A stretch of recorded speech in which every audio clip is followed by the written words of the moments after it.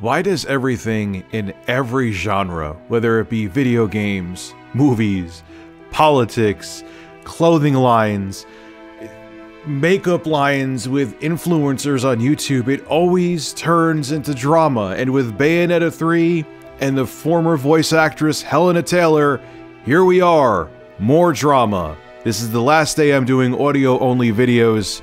Let's get into it. I think that, doesn't that contradict itself? There's video, but I'm saying only audio. You get what I'm saying. I'm doing just voiceovers. It's time for news. Brasses. Skip it up and that up. All right, ladies and gentlemen, I just want to make an announcement real quick. Tonight at 8 p.m. on Twitch, Jay and I are going to be there. We're going to be having fun. And at 10 o'clock in Television Amico's Retro Bro, one of the biggest white knights for the platform until the 11th hour, is coming on for an interview. We're going to ask him some interesting questions. So make sure you go to RTU Streams on Twitch. There's a link below in the description, and I'll see you there at 8 p.m. Eastern Daylight Time. All right, so we know the deal. Long story short, former Bayonetta voice actor Hellena Taylor, she came out recently and said that Platinum Games essentially screwed her over and was only offering her $4 grand to voice Bayonetta 3, which is, according to her, a huge franchise that has made over $450 million, and there's merchandise, and she made Platinum Games out to be villains. But then we found out more information that she wasn't just offered $4 grand and that she was full of crap. According to Jason Schreier over at Bloomberg, Platinum Games wanted to hire Taylor for at least 5 sessions, each paying $3 to $4 grand each for 4 hours in the studio.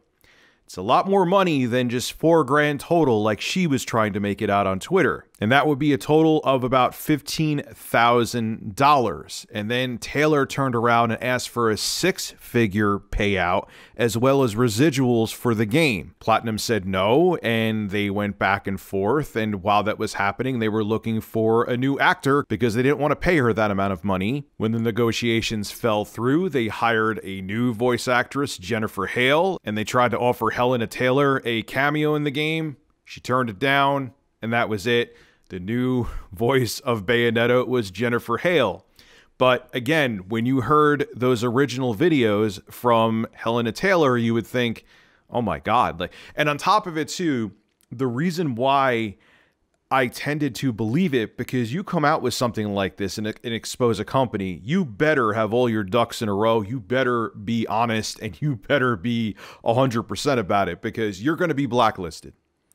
This is it. Hellena Taylor's career is done. It's over. There's no debate about that. No one will ever hire her again because a company will be afraid, or a movie set will be afraid that she may do this again. Why would you want to risk that? Now, Hellena Taylor turned around and said this was an absolute lie and everything was fabricated and she was telling the truth. But then she elaborated on what she said on Twitter. She had another thread, and she basically admits herself, without admitting it, that she initially lied to make it seem more dramatic, that she was getting paid less so people felt more sorry for her. This is what she had to say on Twitter. It's a fairly long read. Let's get into it. It has come to my attention that some people are calling me a liar and gold digger. I feel the need to defend myself and my reputation in the industry. As I posted on part 3 of my video thread, I explained that their first offer was too low. That offer was $10,000 total. Remember, this is a $450 million franchise, not counting merchandise. I then wrote in Japanese to Hideki Kamiya asking for what I was worth. I thought that as a creative, he would understand.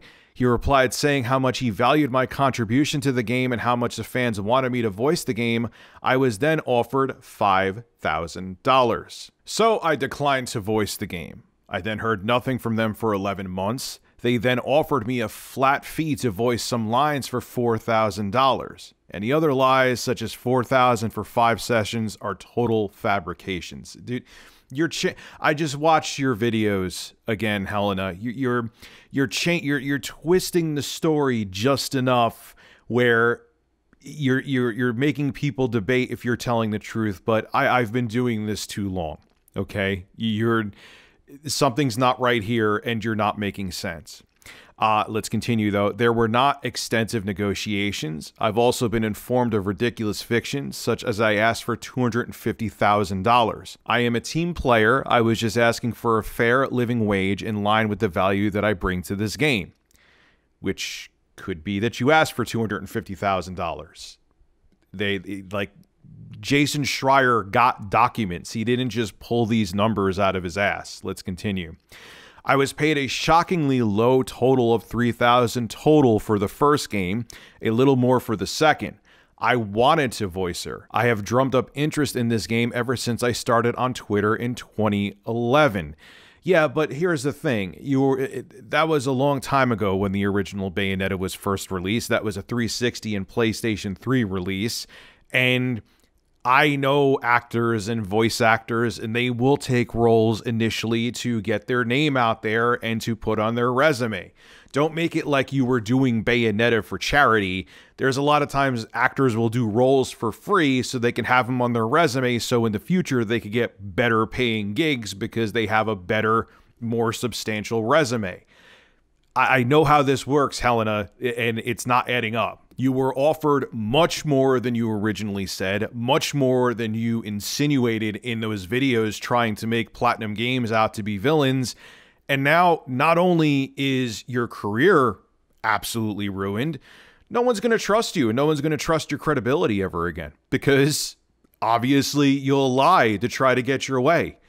I'm going by the evidence that's out there. I'm not looking to demonize or defend anybody. As a matter of fact, in the beginning, I thought to myself, like I've said many times before, why would any voice actor do this? Why would any actor do this? Especially if they're lying, because once you get blacklisted, you're not just blacklisted by one company, you're blacklisted by the entire industry. So she's done. So I'm thinking she has to be telling the truth, because why would you risk ending your career for this? But apparently I was wrong.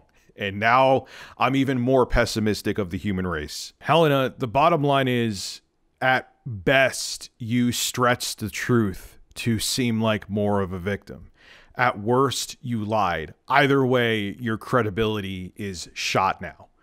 You can put up any tweet that you want to. You could try to clarify things now, but the way you colored those original videos was you were trying to make Platinum Games look awful, and you were trying to make yourself seem like a victim, when it simply was that negotiations fell through, and you thought you wanted to be paid more. It's that simple, and you wanted to tarnish a company and hurt their game because you didn't get your way. This is why I'm a pessimist, because every time I try to give someone a chance, they do something that makes me realize why I continue to be a pessimist. This is Rich of ReviewTechUSA signing out. Have a good one.